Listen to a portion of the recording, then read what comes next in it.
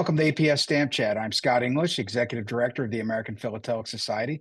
Joining me is Harold Krische with lessons from postal history, mental health, and prisoners of war. Stamp Chats are made possible through the support of APS members. To learn more about APS membership, please visit our website at stamps.org. For those watching live, your microphone and camera are disabled during the presentation. You can use the chat section to share with fellow attendees. Please submit your questions in the Q&A box. We will get to all of your questions following the presentation. If you miss any of this presentation, the session is recorded and will be posted on the APS YouTube page. It's my pleasure to introduce our presenter, Harold Krische. Harold resides near Vancouver, Canada, and is a 39-year member of the APS and has been collecting and researching World War I Japanese POW camp postal history for most of that time. He is the executive of the Military Postal History Society and a member of numerous philatelic societies, including the Collectors Club of New York, the International Society of Japanese Philately, the Royal Philatelic Society of Canada, and the 21 Club. Harold presented at the Smithsonian Postal History Symposium, and his article, The 1919 Ninoshima Camp Exhibition and Its Postcards, was awarded large gold at Sascal 2020. Harold credits much of his philatelic passion to the mentorship and inspiration provided by Emil Auer and Ludwig Seitz. COVID and international military conflicts have highlighted mental health impacts under adverse conditions. Around the world, people have experienced significant isolation, grief, and impaired communication. We gain unique and interesting insights into those challenges, adversities, and responses to positive interventions through postal history. Through the lens of Japanese World War I prisoners of war, postal history, presenter Harold Krische examines how prisoners of war responded to the mental health and isolation challenges, how effectively they coped, and the circumstances that allowed those opportunities to prevail. This program touches on the postal history and methods for research with the postal history and ephemera associated with those camps. Thank you for being with us again, Harold. We're honored to have you. Thank you so much, Scott. It's a pleasure to be here, and I also want to extend thanks to the APS for their foresight and vision in sponsoring this kind of program and the education that it supports. And welcome to everybody that's out there. I appreciate your attendance. I think that's part of collaboration that is so important in this hobby and makes it strong. I have the pleasure today of sharing with you some of the 40 years of collecting that I've put in for the Japanese World War I POW camp material. But as Scott alluded, I'm coming at it in a very different way from what I have in the past. I'm looking at it from the perspective of what can we get out of what we're collecting? What knowledge is there? How do we probe it further? How do we get more education out of what we're doing as opposed to the traditional approaches that we've been taken in philately? So let me just hit.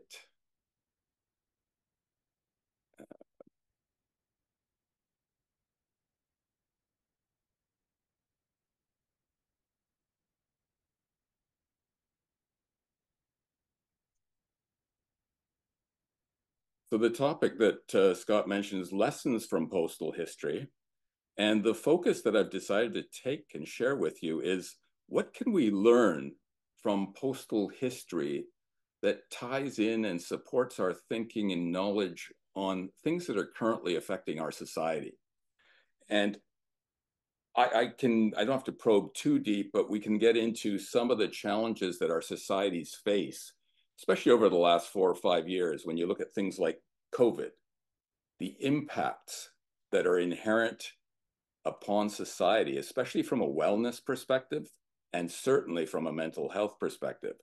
So the questions around what are these impacts? How are they shaping our society? What are they doing to push us into different directions? How are we responding to that? And whether it's something like the coronavirus, or whether it's some of the tragic military situations that have impacted societies, and whether it's in the Middle East or whether it's in the Ukraine, the impacts there have been considerable, not just in those regions, but for all of us. It doesn't matter where we are. So I use some of those questions to come back at my topic and raise the question of what what do these POWs do in the Japanese camps of World War I to deal with wellness? How do they focus on maintaining their mental health status where it needs to be? And so I generated a series of thoughts and questions, and those resulted in me looking at my collection to say, hey, what do I have as examples of the responsiveness that can be found in those camps? And here are some of the thoughts and considerations that I put forward with that thinking. A couple of things jumped out at me: the meaningful use of time, especially when you're confined. And I think there's some strong parallels there between what we saw and experienced during COVID ourselves. And then I was always also looking for engagement. And engagement is huge when it comes to mental health. How's that being promoted? What did that look like and feel like? What examples do I have in my collection that can help me understand what was going on better? Before I jump into sharing some of those examples with you, I really should give you just enough context so you can understand what I'm talking about and when this happened. So give me a couple of moments here to share a little bit of brief background. The areas that we're talking about obviously are Japan, World War I, 1914 to 1920, duration of time in those POW camps. But this really starts with the people in those camps were primarily Austrians, mostly Germans, who were in the Crown colony of Kiachao that was located on the east coast of China. It's this area on this postcard map that is shown there, the Shantung Peninsula, and then this leasehold territory. So that's kind of the sort of the root of the setting. Other things that were happening at the time that are important for us to understand were the learnings that were being exhibited already by the conventions of war or related to war. So I've just cited the Hague Convention of 1899 and then 1907. Those are the prime ones. And these, I've taken a quote right from one of the conventions. It's considered as embodying the rules of customary international law that extended to all countries and were deemed to be binding. And it was about communication. How do you let people know that somebody's a prisoner, and how do you treat them? Why should you be treating them that way? Those types of discussions came from that. Another important aspect of what was happening for Japan in World War I is the Japanese government was quite concerned that they needed to be seen as international players on the international stage. And they felt one way of doing that and demonstrating that was to come right out and be able to participate with the big players, the countries in Europe. And so Japan during World War I was an ally of the French, the British. And part of their approach was, we need to demonstrate that we can follow all international protocols, and we're going to do it better than expectations. And one of the directives that came out to the commanders of the POW camps in Japan was, make sure you treat the prisoners as well as you would expect your own soldiers to be treated. So those are some lenses that are important to keep in mind as we go forward. I've selected a postcard here in the lower left that it's published in 1914 in out of Europe. It's an Italian postcard. And I picked that just to remind us that Europe had a strong presence in China during this time period. And whether it was the British or the French or the Italians or the Germans, that influence is also there.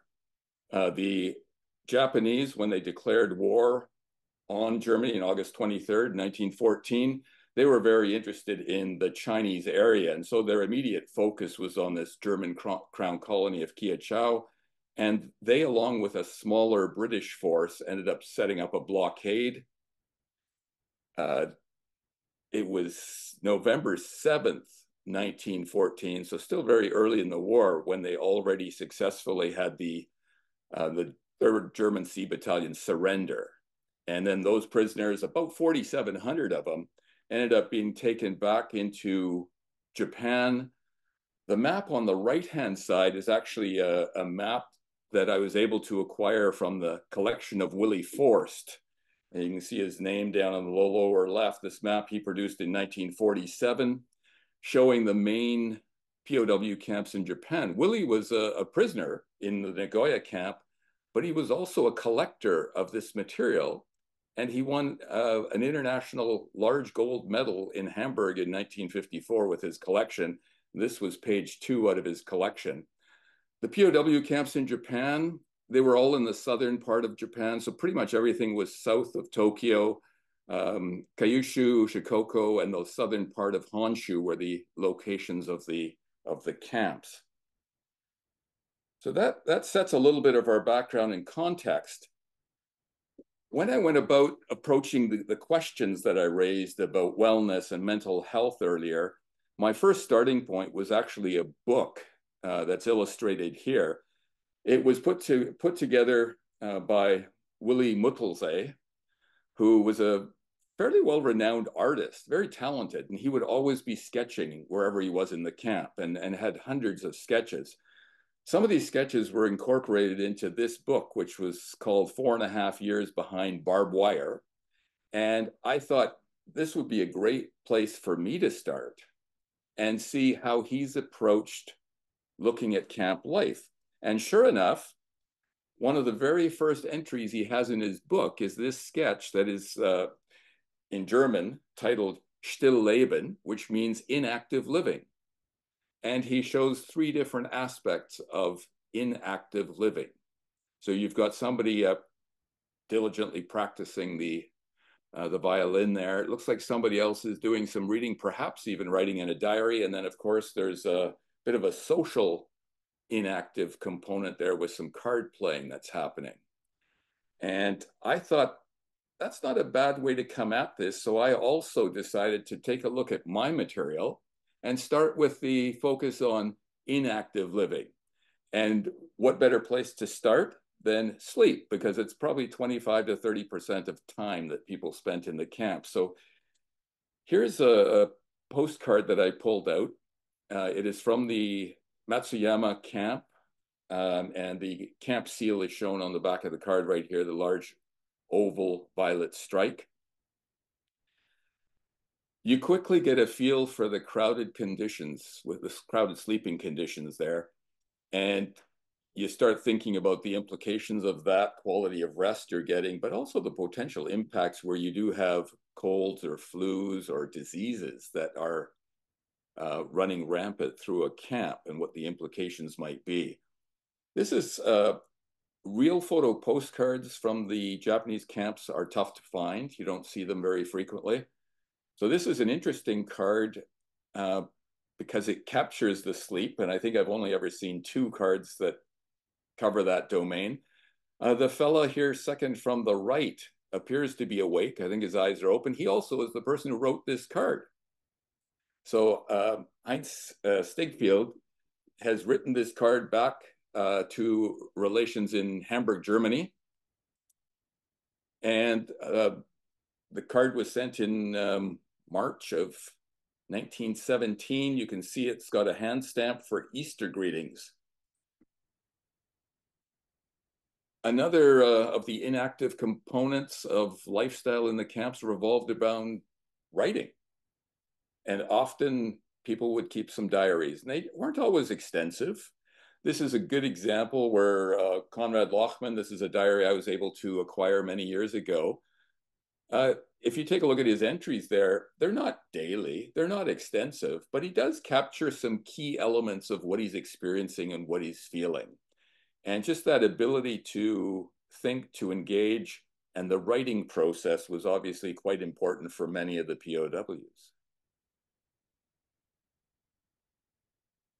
Here are a couple of more photographs. The real photo postcard that's shown on the right-hand side here conveys the importance of being outside. And that's something I'm going to ask you to look for throughout the presentation as well. How many of the images that I'm sharing with you are outside in the camp where they're getting fresh air, even when it came to playing cards. And card playing was a very important pastime. I found information whereby POWs in their letters home are writing about their team victories in card tournaments. The image shown on the left side is an interesting one because you've got a serious card game happening. Card victories were often scored and tallied and kept, and this game's featuring quite the stare down between Lieutenant Kuhn and a person he's playing against who's laid his cards right down on the table. But it appears to be a pretty intense matchup of cards there. Games were valued highly. Any opportunities to acquire, whether it was cards or in this case, chess pieces. Chess was a very passionate, engaging game in many of the camps. This particular game that's going on here, it's a real photo postcard again. It's outside Matsuyama camp, and you've got 8 people watching this particular game. So the interest level, especially between key players, often very high. Often the games were recorded and reported in some of the camp newspapers that happened in the Matsuyama and the Bando camps. Here's another image of a chess match. This one was in the Ninoshima camp, and the fella on the right, you can point his name out because he's a prominent chess player, organized some of the tournaments, but was also an artist. And he was a person who ended up designing a number of the camp postcards, especially a couple of postcards for the 1919 Ninoshima exhibition that happened. So people had different interests. They were exploring many of them. And when you look into these individuals, you often find that their talents and richness was shared in many different ways. Here's a copy of the Ninoshima chess tournament rules, typed out, and then on the back of the rule sheet was a listing of those people who registered for this particular competition. So things were well organized, well supported, and there was good variety out there. Learning time was highly valued, and it was very formal at times too, in terms of organized times where people could study and learn and work together. So here you've got an example again, and you notice that this is outside again, a couple of desks there, and people are working away. The postcards, people are talking about their learning as well. They're showing and demonstrating pride in the information that they're accruing. And when you have 4,700 POWs, you're going to have a range of competencies, a range of interests, and some outstanding expertise that people are able to share. So the educational piece was very significant within most of these camps. It was seldom individually or with individual focus. So this is a classic situation where you've got group learning that's taking place. People are working in groups and teams. This was often the case, in particular for some of the bigger camps like the Bando camp. Here's another a great photo postcard where Chinese language instruction is happening. And you've got 2 officers and 1 Marine working there with another Marine. And you've got the Chinese script in the background, 1915. So this is fairly early, but again, it's a collective learning focus that promotes engagement.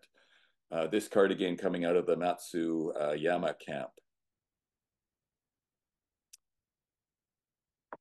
One important component of our understanding and learning are elements of ephemera. And I was fortunate I have a number of postcards from the Ninoshima exhibition in 1919, but I was also able to acquire the program for that exhibition. As you can see there, it talks about, on page 18, there's quite a section there on the educational programs, and there were a bunch of educational displays that were put on exhibit. Well, 73% of the POWs in Ninoshima were involved in formal educational programs. That's over 400 POWs. 47 different course offerings were identified and listed. 46 different teachers. Class sizes up to 52. So you had significant group efforts that were happening in rooms that became mini theaters. And an incredible range of educational offerings that some of them certainly surprised me, and especially in the level of expertise that was being shared. One of the things we encountered, I think, during COVID was the quick realization that if you were looking for pets, it was hard to find them because they were all being snapped up. People were at home, they couldn't get out there, and they valued engagement of any type, especially with pets. Well, it was no different in the POW camps. Most camps had a number of pets. Many had a diverse range of pets. And I didn't even realize on this card initially, until I went back to look at the collection to put this presentation together, that this wasn't just a puppy on this person's lap. When I look closer, as you can see in the blow up in the middle here, this is a puppy resting on a monkey on this person's lap. I have some of the postcards talked about the importance of pets, the focus on training the dogs that were in the camp. So again, it's about connectiveness, engagement, making use of your time in meaningful ways, and then sharing that with colleagues as well. The card on the left is from the Matsuyama camp. The photograph on the right is from the Karume camp. And what I wanted to point out to you here is that quite a few of the photographs and the postcards that you're going to be seeing, when you take a careful look at the background, you'll notice there's quite a bit of evidence that people are spending some time on aspects of gardening, whether it's flowers, whether it's decorative, and then also even the whole approach towards raising vegetables. I've got some letters from POWs that are sent back home to Germany that are requesting relatives to send them particular seeds for the gardens that were being established. Again, time being spent with colleagues in a meaningful, purposeful way. Even when it comes to weeding, and I'm not sure that one person there looks like he might just be supervising, but it was part of the engagement process that gave meaning. This particular real photo postcard is Herman Hake, and it's in his living quarters. This is the common area of his living quarter. And I wanted to share this with you because it gives an indication of even though you're isolated away from family, thousands of kilometers from home, haven't seen them for years, there's still elements of pride that are evident in their local dorm setup there. You've got pictures mounted on the wall. You've got a tablecloth that's there. And there's an element of tidiness to the place, and upkeep is evident. The postal cards that I've been sharing with you, the ones that are used here, the marks are all fairly common. You've usually got some type of camp seal. Again, this is the Matsuyama camp seal. There's an indication that some type of censorship has been applied here. This one, you can see there's a small square orange in the background. That would have been the censored chop. The hand stamp in red is the Service de Prisoner de Guerre. The rectangle that's boxed here is a directional marking indicating that this piece of mail is being sent to Germany. So those are fairly common markings on the back of all of these cards. And you've got to have fun, even during those difficult times. And so I did run across a couple of, this card in particular, very different from the norm. I only have two of this type, but it's an indication that the POWs at times, they were making efforts to have fun with each other in ways that you might not expect. And that also needs the support from those people who are the commanders of the camps as well. Three of the officers enjoying a beverage. And the reason that I've shared this particular card is that it emphasizes the importance and value that was still given to elements of tradition, the traditions from the homeland, and that especially included holidays. So for Pentecost here, Pfingsten, 1916, this is their celebration on that day. They're getting together, they're in their formal attire while doing so. And that's a really important part of who we are as individuals, who we are as societies. And they're definitely representing that in many different ways. This is from the Osaka camp, where again, you've got the aspects of still having some enjoyment and fun with the snow people that are shown in the photograph on the left-hand side there. And then you also have the Christmas celebration. So Christmas 1916, outdoors at night, and the Christmas tree there. I have two other pictures of this same scene, one during the daytime. Those are all candles that have been attached to the tree, and the formal celebration happened that evening. There was actually a bit of a program in place that also involved the singing of Christmas carols and Christmas songs. So a strong effort again to ensure that cultural traditions are maintained. They're still hanging on to and engaging in prompting and supporting those celebrations as they always would. Again, elements of fun.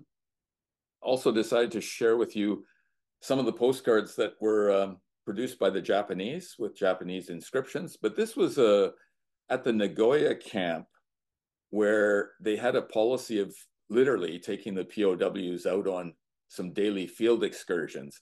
And this was actually supposed to be a visit to a local temple, and it had snowed overnight. And what erupted right after their visit was a massive snowball fight. And that's not something that you would necessarily imagine that would be taking place in a World War I POW camp, but it's a reflection on what they were doing to maintain bonds, connections, and engagement. The Kurume camp is also known for doing an outstanding job of getting their POWs out into the environment, making sure that there's opportunities to explore some of the local sites, to get down to the river for some bathing, to get out on the hiking trails that were there, including some of the ones that took them up into the mountains and hills. So I've shared a couple of postcards that were produced in the Kurume area that show the POWs out and about outside the camp. There's the card on the right there shows what looks to maybe even be a couple of hundred POWs out on a significant walk and a day excursion. And these efforts were highly valued by the POWs themselves, and they often commented on these opportunities when writing back home to their families or their brothers or sisters. And I think that's an important thing to be able to convey when you're in this type of situation as well. This is an interesting postcard. And the image, the real photo that's taken here is also talked about in the card itself. So this was a memorial for fellow soldiers who had died both in the camp and prior to being sent there. A couple of the people who were experts in masonry created this in the camp. They approached the camp commander and said, we'd like to set up a memorial. We'd like to do it near the pond. Here's our plan. They had drawings done up, and this was completed. And this particular person writing the card, to his wife is really saying, hey, here's what's going on. This is on the other side is the picture of the memorial that we've created here at the camp that honors our comrades that were fallen. This particular card coming from the Bando camp.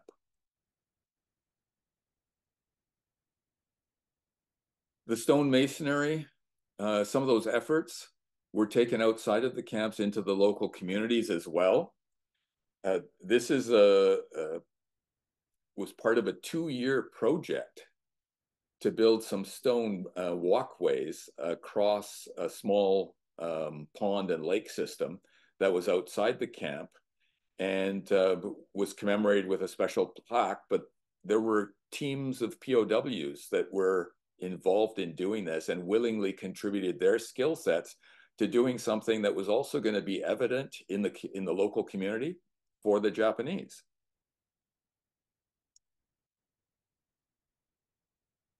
Some of my favorite postcards, not just in the Japanese POW domain that I collect, but I'm so impressed sometimes with the imagery, the colors, the vividness of design, the focus points, especially for World War I. And this comes about because there were a contingent of printers who were working in the German colony of Kiachau for the 3rd Sea Battalion. And they obviously were part of the POWs. And so they used their printing skills to build printing presses within the camps. These were run by the POWs. The POWs designed postcards themselves, and they were printed by the printers. The printing was of a phenomenal scope and scale, especially in camps like Bando. And Kurume and Ninoshima had excellent printers there as well. And quite amazing in terms of what they were able to produce. How printing was valued. This is an advertisement that came out of the Ninoshima exhibition program, and it was put in there by Rudolf Schultz, who describes himself as being an architect. And that was his original profession, but he was also a printer in Kiachau. And he became one of the main printers in Osaka and then in the Ninoshima camp as well. And he used the stone litho process, and he advertised his services. He encouraged people to come to him if they wanted anything printed. In the Bando camp, you had newspapers that were being produced with inside the camp, being printed on camp printing presses by POWs that were color, that contained some vibrancy and had substance to them. So 24 pages in length.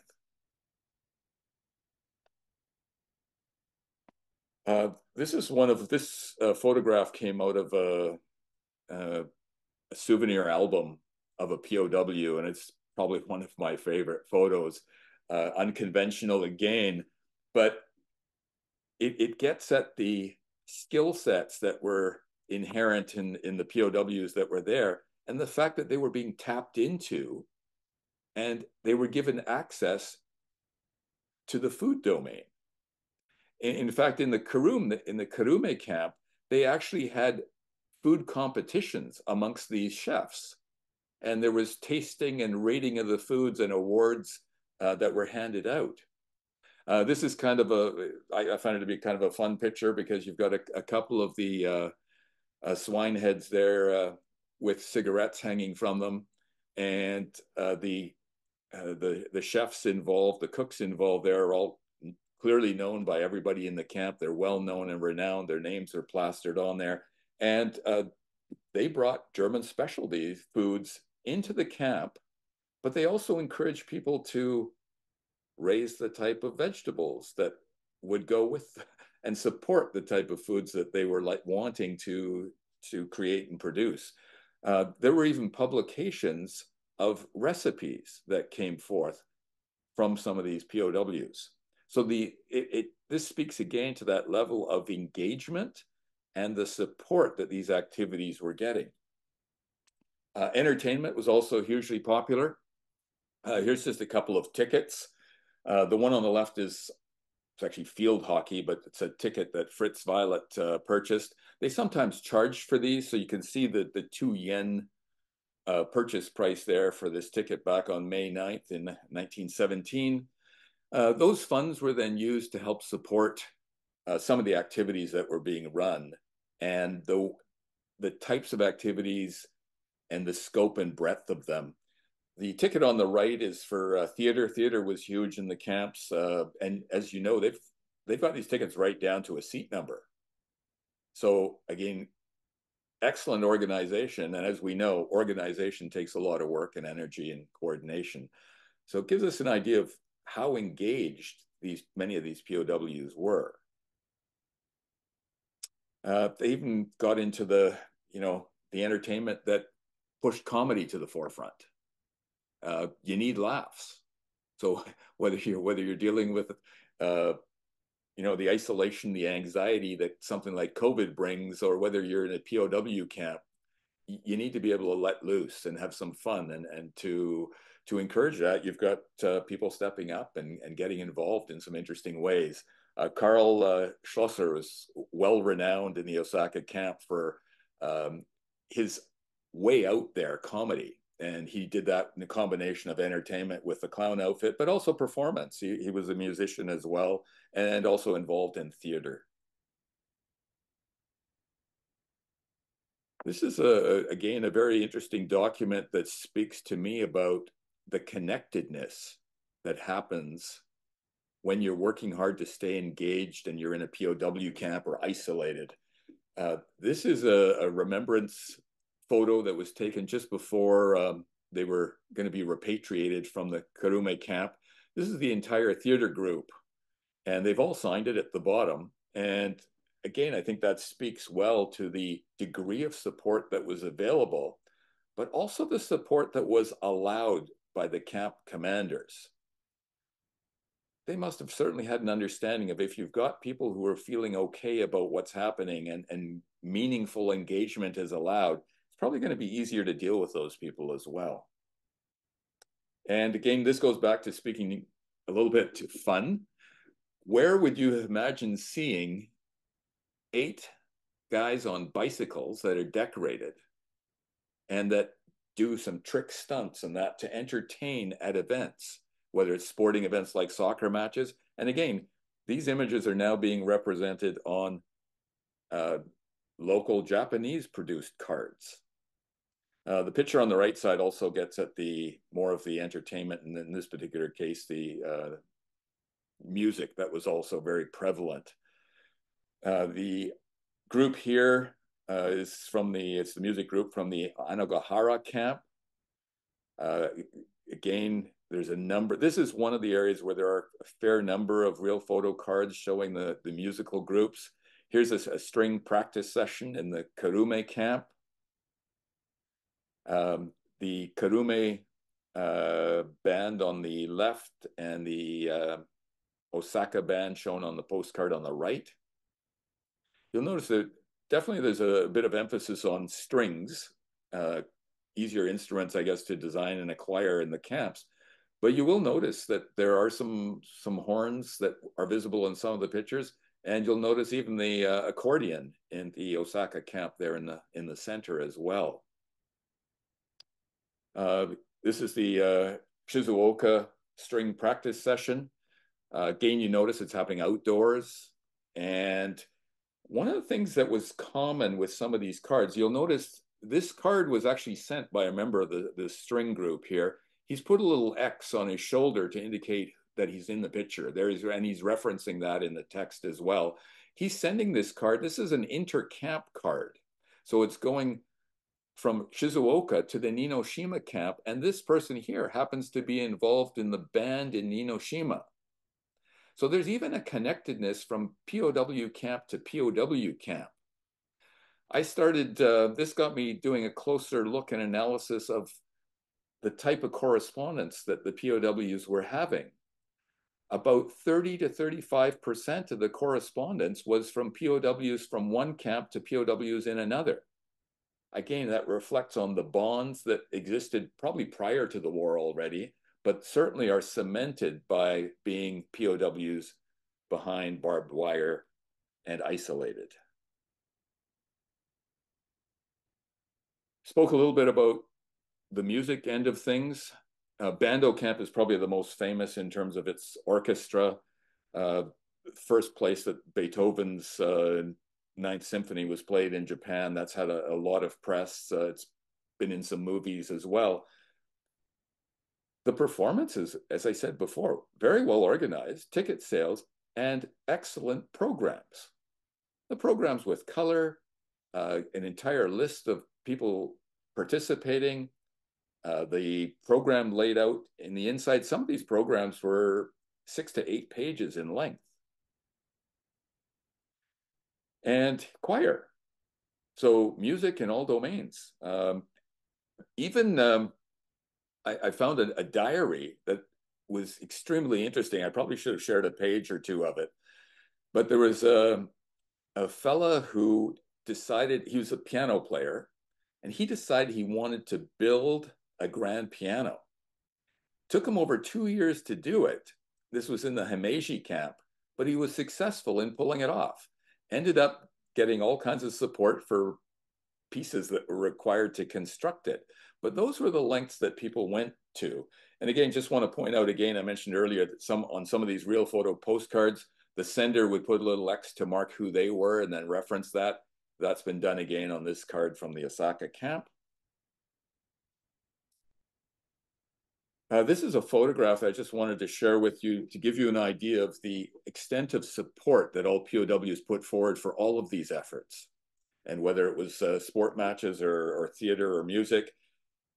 This is the Kurume concert hall, so to speak. It's really in the courtyard. And you see the barracks on the right side, barracks on the left side, and then a chair set up. And again, you notice people are all in their formal whites for these types of performances as well. And what I'd like to do now is to shift over to more of the physical domain of engagement. And you can see right away in this particular postcard from the Karoom camp, there's all kinds of activities going on. So you've got sporting events. Track and field was huge. Wrestling was prominent. Boxing was prominent. Soccer was prominent. Stickball and field hockey. Lots of activities done very formally, including things like tennis. One of the most popular was gymnastics. Most camps had significant teams. Here's a classic example from the Anogahara camp, completely outfitted, lots of practice. So, there are daily practice sessions that were scheduled for some of these teams, and that takes up the time that was there. Again, you'll notice in this particular card, it's an inter-camp card. So it's mailed from somebody out of the Anogahara camp, who happens to be in this gymnastics group, to somebody in the Kurume camp. Both camp seals struck on the postcard, sent postage free because it was POW mail, and with the censorship markings on it as well. Gymnastics took all comprehensive forms, so it's not just the simple stuff. You've got the parallel bars there. You've got the horse in the background, the pommel horse that's there.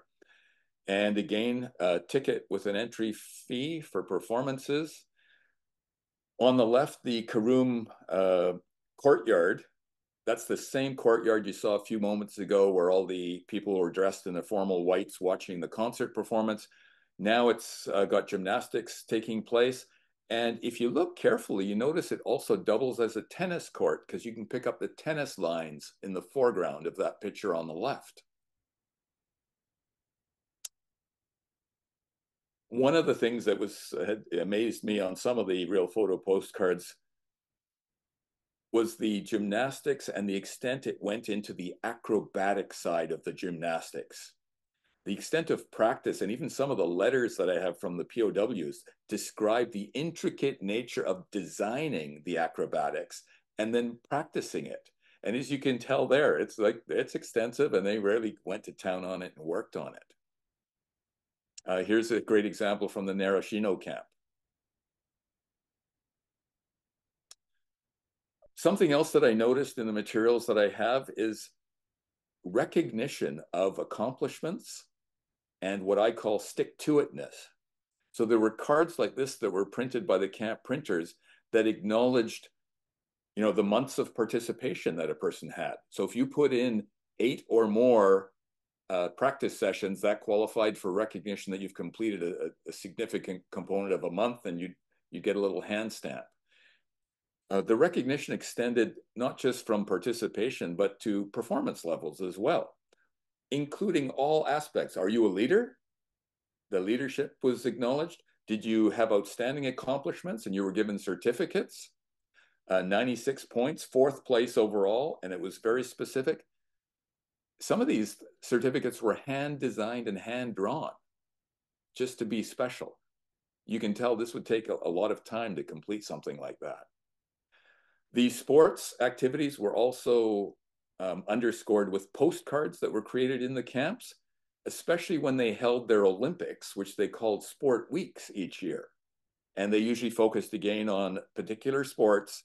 And these cards were available for the POWs to use and to send home or to send to other comrades in other camps. The card on the left, if you look carefully here, it's hard to pick up originally, but you see a long jumper that's in midair caught in this particular photo. And again, take note of the number of people that are out there watching and supporting those events. Truly extraordinary. Boxing. Here's a poster that I acquired many years back, advertising six actually, boxing matches that were coming up. And scheduled in advance, promoed, a lot of attention. They even give reference to the referees, and they even make provision down at the bottom of the poster that if the weather's bad, this will happen 8 days later. So very carefully designed and put out. Here's is a real photo postcard on the left showing a boxing practice, and then a photograph that I took from a diary that captured an actual photo match. And again, check out how many POWs are out supporting this and watching this. In the Kurume camp in 1919, they decided to put together all of the information that they'd collected, and they put it into a book. And that book lists every single sporting event and gymnastics event that was run in the camp, including participants and results. They're pretty impressive when you think about it. Weightlifting, soccer. Is there a sport that wasn't happening is what I started thinking. Even a 50-kilometer race walk, complete with guards positioned to monitor. Lots of variety. Tennis. 2 different tennis courts existed in the Kurume camp. The tennis court shown on the right had as many as 300 people watching the championship match in 1918. Here's another example of sport postcards, this one coming from the Nagoya camp. So these things happened in not just one camp. These were common activities and occurrences in a majority of the POW camps that I've been talking about. I love this particular postcard because it's soccer. It's a pretty simplistic design. Narashino camp, May 1919. War's over at this point in time. These cards are becoming more prevalent. The activities are becoming more prevalent, probably also because POWs are a little bit more frustrated about war being over and them not being able to get home yet. Another card from that same series from Narashino. This is probably the most famous soccer team that existed in Japan. They were known not just in the POW camps, but in Japanese local communities. They were well known in Osaka. They were called the Osaka 11. That name was given to them outside of the camp, actually. They played some of the local men's soccer teams and were undefeated. At one point, there was a very, very good high school soccer team that had dominated some of the men's teams, and there was a request put out for these guys to play that high school team. That happened. The soccer pitch doesn't look all that great, but here's a great photograph showing members of the Osaka 11 along with the senior high school soccer team that they played. And they were successful. It was a 5-0 match, but significant community turnout for that match. So you've got engagement extending now into the local community, interactions happening with some of the local Japanese as well.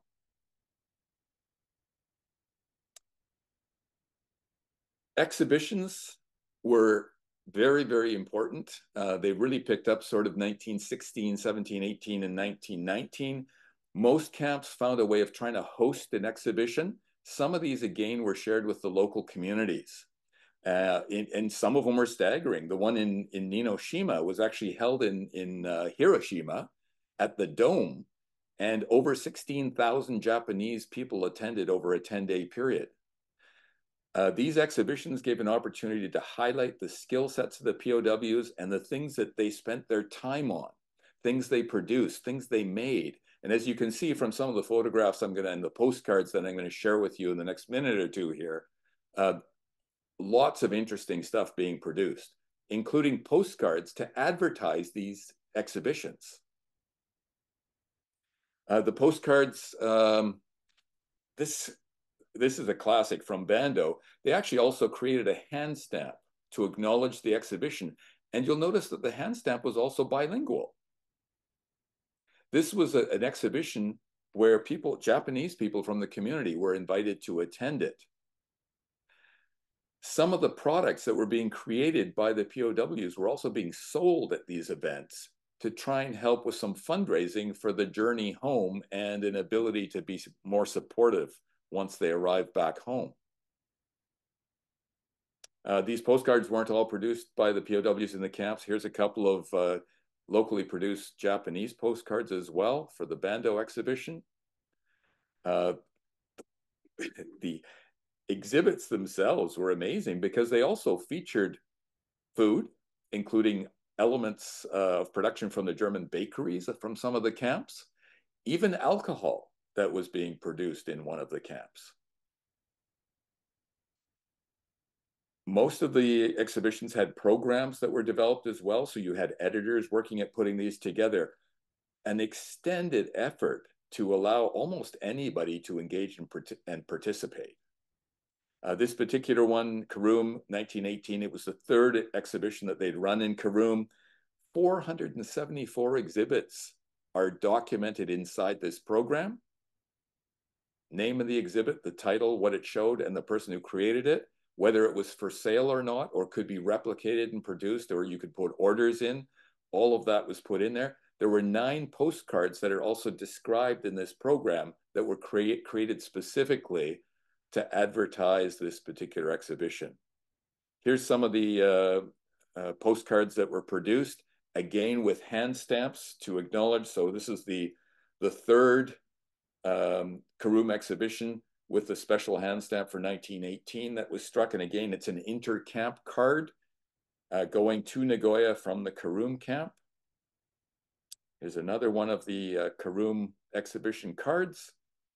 And here's some ideas of the types of things that POWs were actually creating. Pretty amazing given the limited quality of the materials that they were able to access or acquire. The performances were recognized, certificates were being issued. Here's a great real photo card that shows the main room setup as you entered the Matsuyama camp. People would walk in and back through these doors into the background here. But this would give you an idea of the types of things that POWs were putting together and doing and making. That's the Ninoshima camp program, designed again by a POW, printed by a POW. This was the exhibition that I mentioned had 16,000 Japanese people attend in Hiroshima. Some additional cards. And here's a couple of photos again from the Ninoshima exhibition that was held in Hiroshima. You can see all the pieces were numbered so that the 247, the steam engine here, you could find it in the program and it would give you detailed information on it.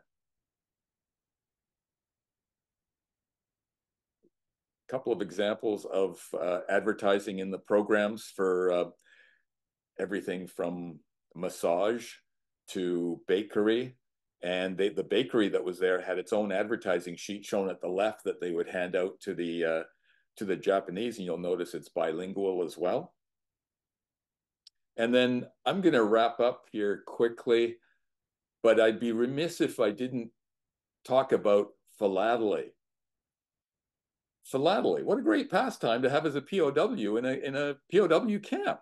And it was there in spades, surprisingly. So let me start with labels. Here's a cover from Osaka, and you've got an Osaka label. There were 3 three different types of labels with a couple of variations that were out there. Originally, these were not to be used on mail going outside the camp, but there are some that made it out there. These are challenging and difficult to find, but this is a great example. Here you have the two other types of Osaka labels, the round circular hand stamp. The perforations on some of these labels were originally created by parts out of a watch and a ruler. And so sometimes they're a little bit askew, but certainly contribute in a fascinating. This card here is actually quite an interesting card because it's an inner camp card, but it's going into the Hung Home camp in Hong Kong, China. And it's addressed to the provost marshal there. That's quite an interesting usage. Philatelic stuff as well. Some of the gain, when you look at the addresses, well, this happened to be a person who was a stamp collector. He's probably addressed this to himself when he had an opportunity to get outside one of the excursions at the local post office, got stamps and got the first day cancellations applied to the card as a memento. So there's examples of that type of philatelic work as well that is evident. This is an interesting one because this is the 1919 peace set that was issued in Japan.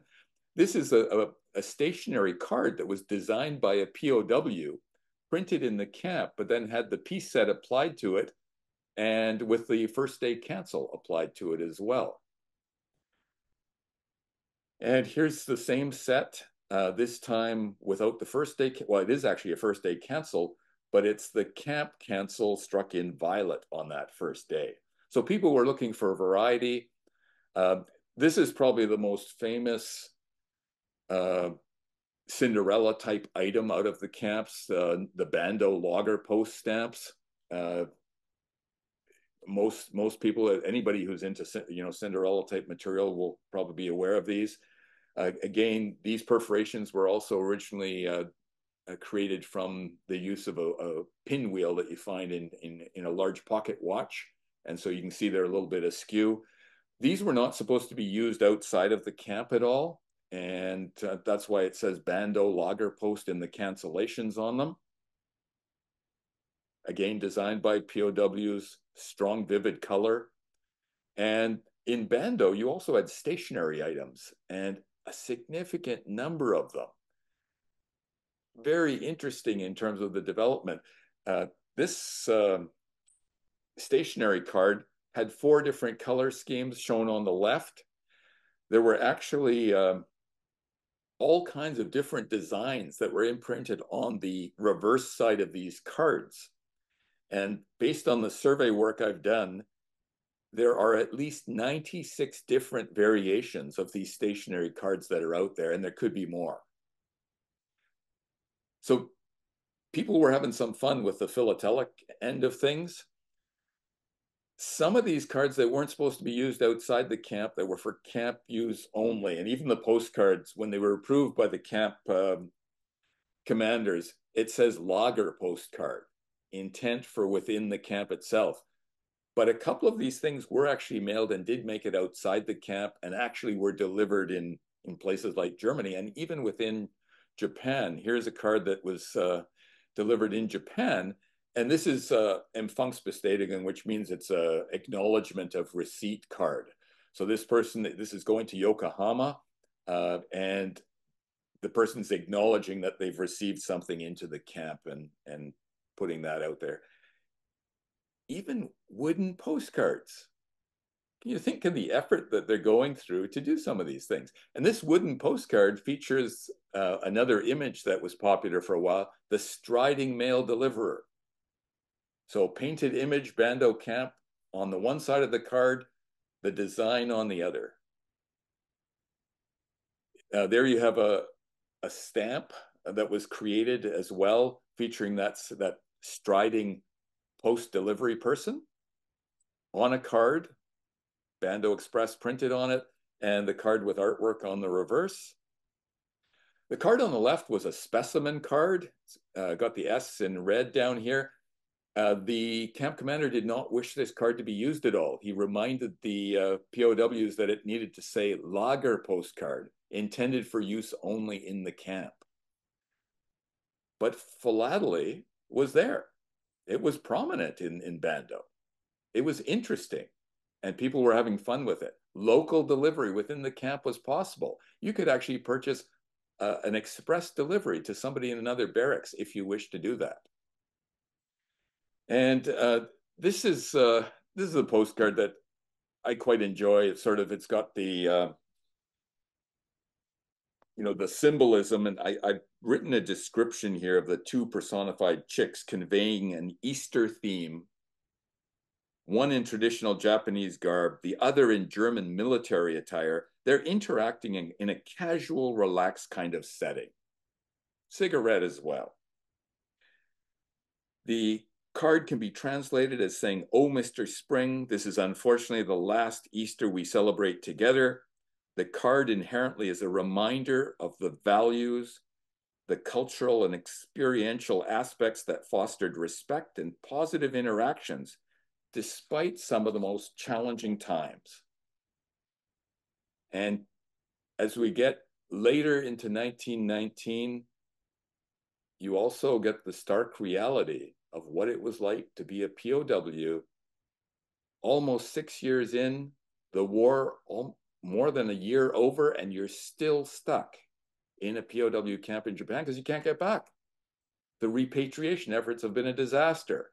So here you've got where we started the whole presentation with Willie Muttlesey finishing us off, with this great design of his, stark nakedness in the darkness, only illuminated by stars, chained to the floor. This was sent as a Christmas card. Can you imagine the courage that it would take to send something like this to family back home? Can you imagine what it was like for Mrs. Fritz Violet to receive this card from her husband and what she might be wondering?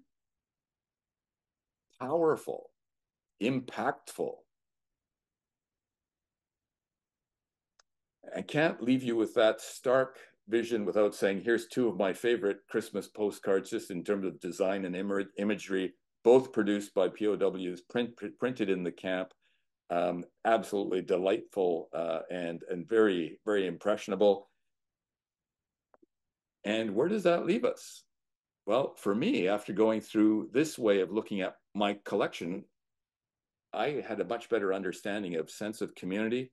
It reminded me of what we should be doing more of today with some of the challenges we face. It educated me further on what happened in the camps that was purposeful. There was an intentionality there with vision. It had some success.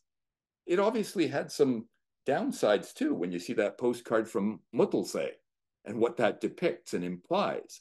But there was growth and development. There was bonding. There was a sense of team. There was valuing of purpose and traditions, where people came from. Engagement was huge. Support for others.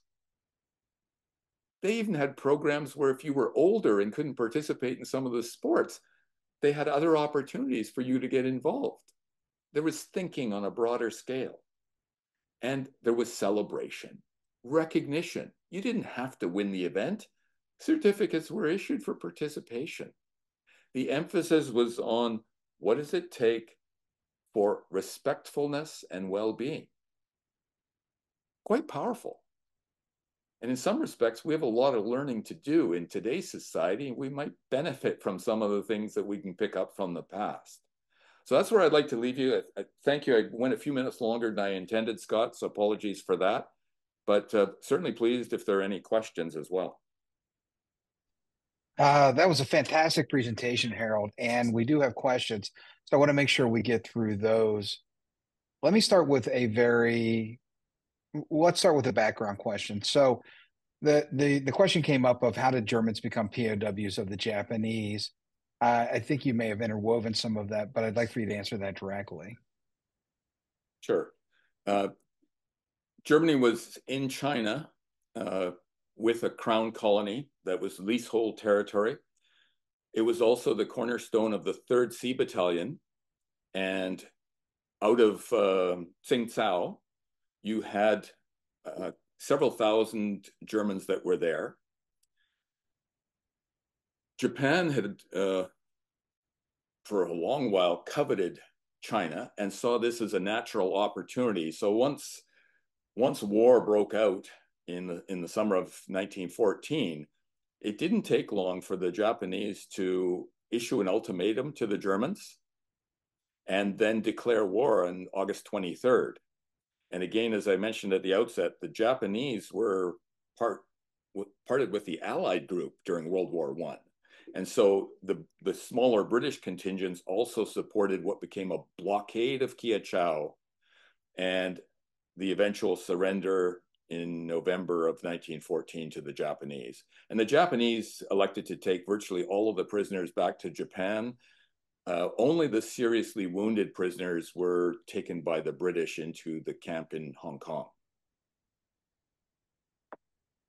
Okay.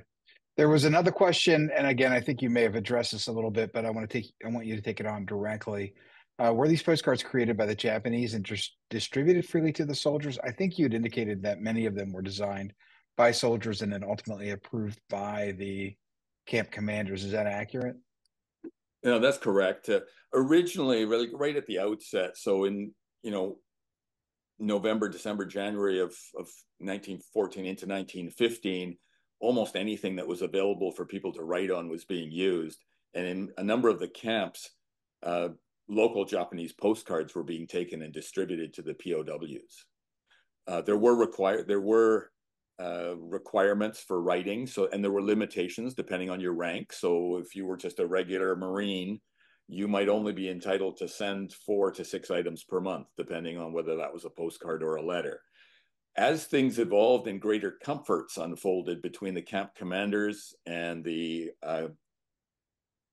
key officers of the POWs, now you had some emphasis on hey, we'd like to be able to produce some of our own postcards. And that became much more apparent as you get into later 1915, 1916, 17, to the point where you had some amazing postcards being produced. So I have a couple of different questions, and I'll try to merge them together. The portrait of the German POWs in World War I is decidedly different than what we would see in later wars, particularly in World War II and beyond, both by the Japanese and then by other countries as well. Can you explain why life here seemed so much, I hate to use the word normal, but it was seemingly more community oriented than we would see later on in later wars? That's certainly a great question, Scott, because if you take a look at treatment afforded POWs in World War II and compared to World War I, there's a huge difference. And part of this goes back to one of my introductory comments about where was Japanese government at after the Russo-Japanese War of 1905 and their analytics. They were taking a look at things, and one of their frustrations for the Japanese government was that they were never given any consideration as being key world players. They saw themselves as a country that should be on the international stage, but never received credit, never were involved to be part of significant international conversations and discussions. It was always the main group out of Europe. And so they came up with a bit of a game plan saying, hey, we can use World War I as a way to demonstrate that we have an outstanding Navy. We can have an impact. We can be supportive of the Allied group in a significant way. We also want to demonstrate that we're people that understand following rules and regulations. Conventions of war, we're going to follow those to a T. Nobody's going to be able to point a finger at us. And that's a bit of a simplification, but that in essence was sort of the thinking that evolved to the point where the Japanese government was issuing some direction, including those directions to the camp commanders. Treat these prisoners as you would like to see your own soldiers treated. Don't let us find any breaches of the conventions of war. So, and as a result, you have, and were there some issues and problems in some of the camps? Absolutely, there were. But for the most part, the commanders were really good. And what also happened and transpired, a couple of the commanders of these camps came out and, in talking to their colleagues, said, hey, if we are trying to work with these people and be reasonable and respectful, we're not going to face some of the wrath that we might otherwise face either, or the issues or problems. And so that was part of the thinking as well. And by and large, you had some great circumstances evolving in those camps.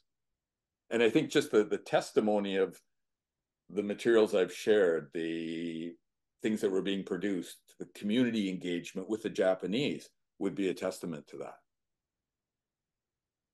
Well, and that's interesting because we did have one question where the one of the viewers dug in a little deeper and said, "Do you think that there was censorship that may have helped form an image of how German POWs were treated in during the war versus what may have been some reality? That is, some of the unpleasantness may have been protected from the public by censoring some of the mail that left Japan."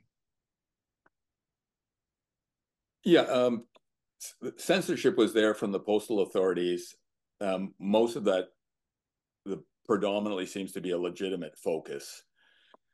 There were outsiders, international outsiders, that visited these camps as well, and they engaged in conversations with POWs. And that's how I'm aware of some of the issues that did exist in some of the camps. So there's a group of Swiss delegation that was led by a Swiss person who went in, engaged in conversation with the POWs, and some of the issues came to the forefront, which were then discussed with the camp commanders and then were shared publicly and openly. So with those types of efforts, there's it's your communication is not just limited to POW mail. There are other avenues that also explored what was going on and was able to provide information on that as well out into the field. Okay. I'm going to end with a much more positive question, and this is one that we often get when we do presentations like this. And that is specifically about what's your process for finding relevant covers and ephemera that you've used both in your exhibiting and in this presentation tonight? How much time do we have, Scott? Uh, that's an interesting question. When you've been at it for 40 years, you develop all kinds of mechanisms in terms of seeking out material. Um, I've had some amazing scenarios that have come my way. One of which was simply there's a fellow by the name of Ludwig Seitz, who probably was one of the foremost authorities on World War I Japanese POW mail. In the 1990s, I ended up. He lived in Nuremberg in Germany, and I ended up interacting with him, and we exchanged some correspondence. He wrote what was still probably today the definitive work in the area, and we shared stuff back and forth, asking questions. All of a sudden, I didn't hear from him, and then it was about a year and a half later that I heard that he'd passed away, and so I ended up writing a letter. My German's not all that great, so I had to go to some extent to translate and send a letter in German to his wife, and his wife ended up corresponding with me, talked a little bit about what should we be doing with the collection that he had. And she thought, well, this would be great for kids at some point that should take up an interest. And one of my suggestions was, might be nice also to capture this. And so she actually took it way beyond what I suggested. And she went and had every single item. And there was 70, he had 1,700 pieces of mail. And just an amazing collection over about 50 years. She had every piece scanned front and back. And out of courtesy, she ended up sending me, I think it was 5 CDs that contained all these images, which was just a great resource base. Well, the years go by and the years go by. His wife ends up passing away, and I end up having a communication with his granddaughter. And 2 years ago, after conversation, it was, Harold, nobody in our family wants this stuff. Are you interested in it? So I ended up buying his entire collection, probably 20 some odd years after I first interacted with him.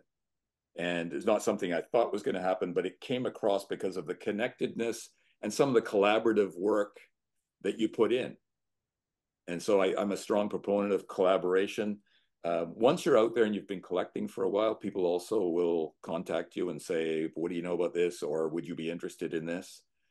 And the importance of giving back into the hobby and starting to put out your knowledge, sharing it is really important. So I've written some articles that have been published for, whether it's, the Military Postal History Society, the International Society of Japanese Philately.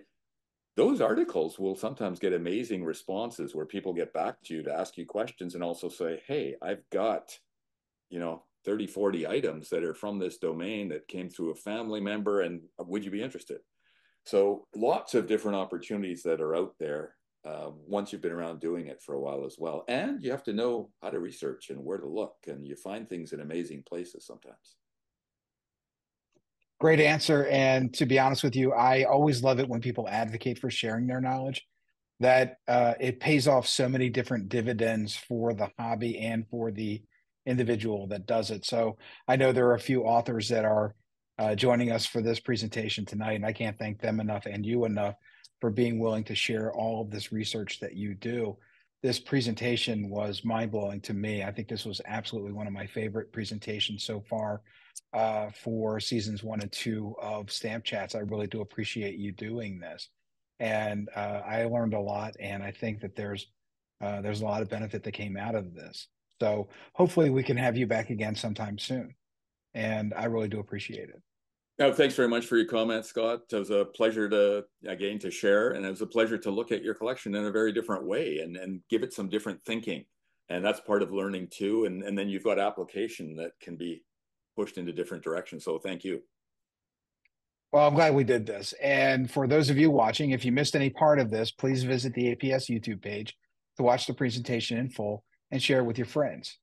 Remember to like and subscribe to the APS YouTube page for our future Stamp Chats and other video content. If you're not a member of the APS, my gosh, you should be one. Please join today and join our stamp community. For more information, visit us at stamps.org. Thanks, everyone, and goodbye.